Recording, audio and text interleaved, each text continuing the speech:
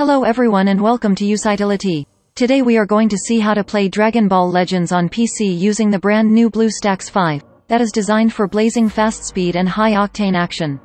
We will be able to easily download and install Dragon Ball Legends and enjoy the game on our Windows PC with keyboard, mouse and big screen thanks to BlueStacks 5, which is the Android emulator that we recommend to play Dragon Ball Legends. So without further ado, let's get to it. First of all mates, the first thing to do is to open our main internet browser.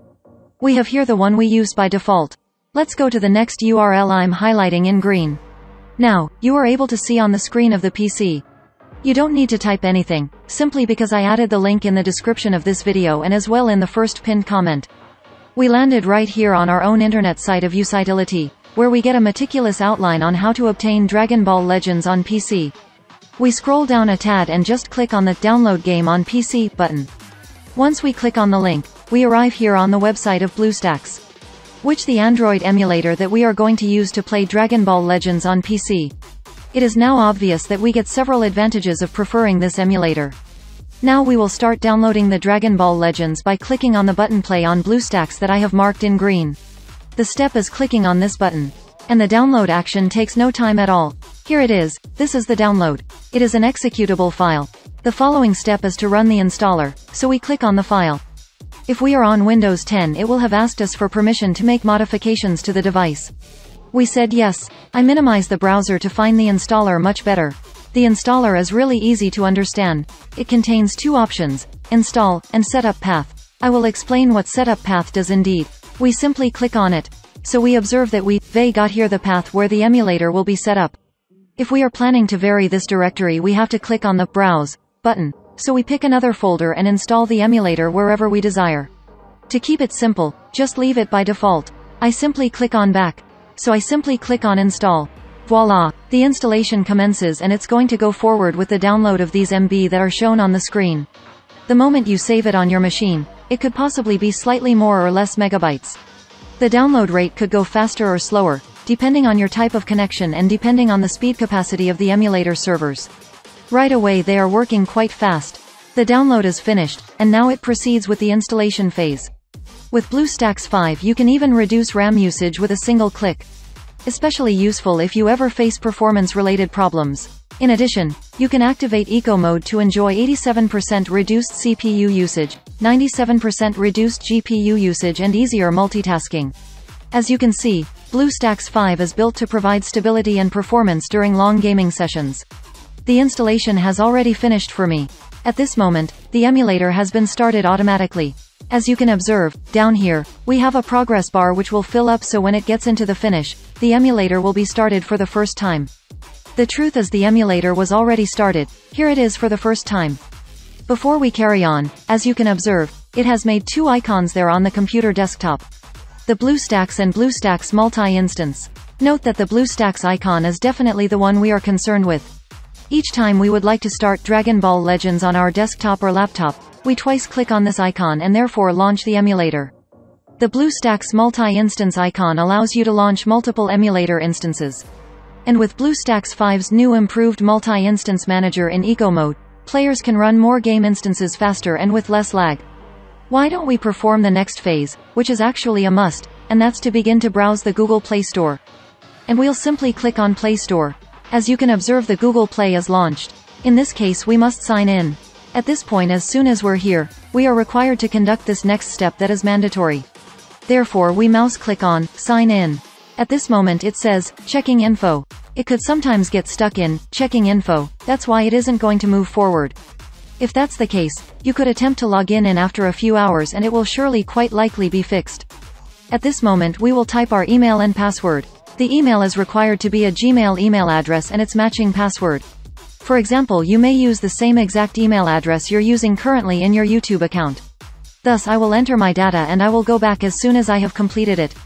That's it, details typed in. Here is Google welcoming us and providing us their terms of service. We can accept them by just pressing, I agree. Following, it offers us to save to the Google Cloud. You can leave it selected and it will build a backup of the data files on that device to Google Drive. I am not going to check it, you do what you want. We just click on Accept. Google Play Store is launched without need to open it manually and immediately.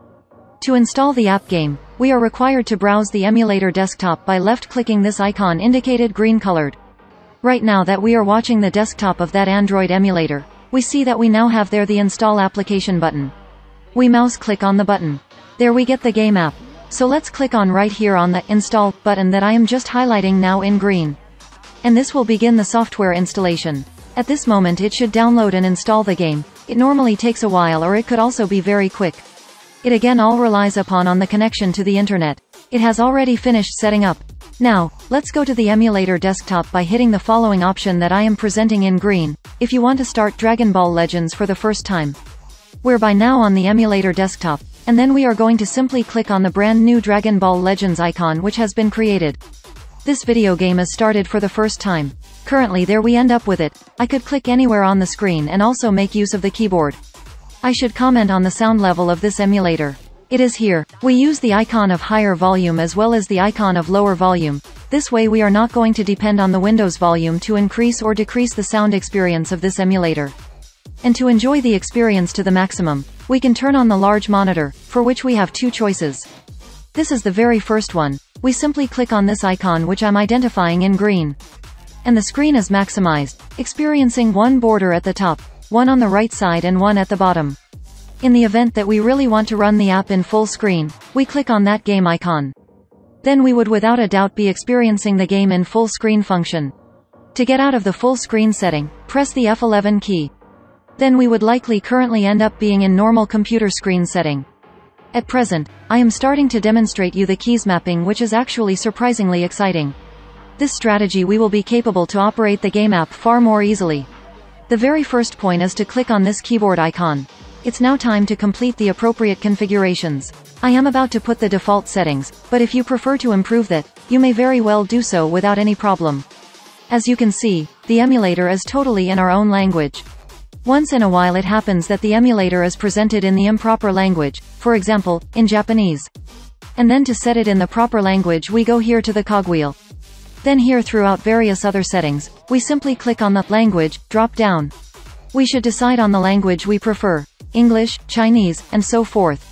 As soon as the language is decided, we are going to save. The emulator would reboot, and also the game, the next time we launch it, will also be in the picked language. At this point, there's another thing that we need to take into account, and it is that we will get a message from Gmail telling that a new machine has been connected with our own Google account. It will likely check with us if we're the ones who have associated with that electronic device. Yes, we should not worry, considering that the emulator is emulating an Google Android electronic device. In order to discover which smartphone or tablet is being emulated, we arrive right here, to the cogwheel, and we just click on it. Therefore we go here to the Model selection. And there we learn that the emulator is emulating a Samsung mobile phone. And so we're going to receive an email saying that a new Samsung device has been connected to our Google account. That's all folks, so much for my video tutorial. I hope you liked it, specifically that you thought it was useful. If that's the case, bring it a nice thumb up, subscribe to the channel, and if you have remarks, questions or suggestions, leave them in the comment field below. Mouse click on any of these online videos which are usually showing up on the computer screen, and see you in the future training videos. Bye.